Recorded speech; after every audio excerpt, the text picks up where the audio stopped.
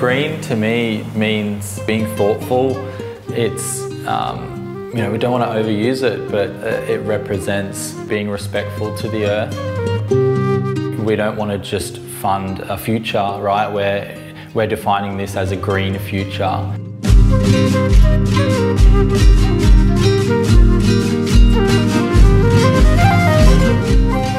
We have an initiative at VentureCrowd called Green Futures Initiative. When you design something, you're putting something on the earth that's going to stay there for hopefully a long time, at least 50 years.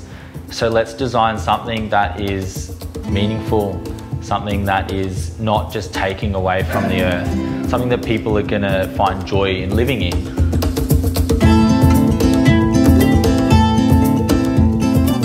Part of Green Futures Initiative is a checklist, right, that we give to our development managers and all consultants, and every decision made comes back to that list. Part of it is saving water where we can. Part of it is about the community. Part of it is about technology. Other parts are to do with public transport and access, having bicycle parking and things like that implemented so people can feel safe using their push bikes.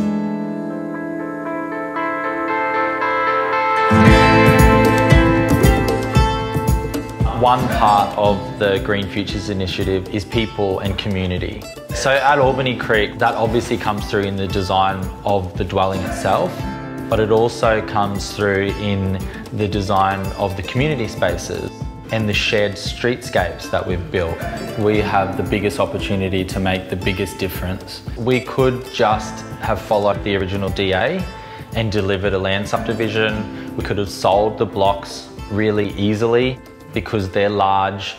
That's what people think that they want. To make it profitable, right, because we're taking away a big chunk of space that could probably fit, let's say, 5 houses on it or 5 blocks, and giving that back to green space. To make it profitable, you're delivering a better house that people kind of didn't really realise that they could actually have.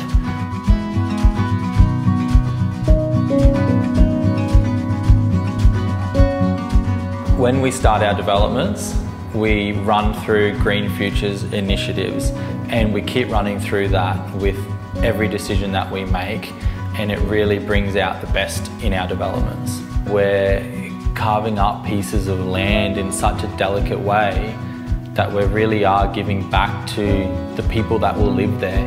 They will enjoy living there, and that is everything.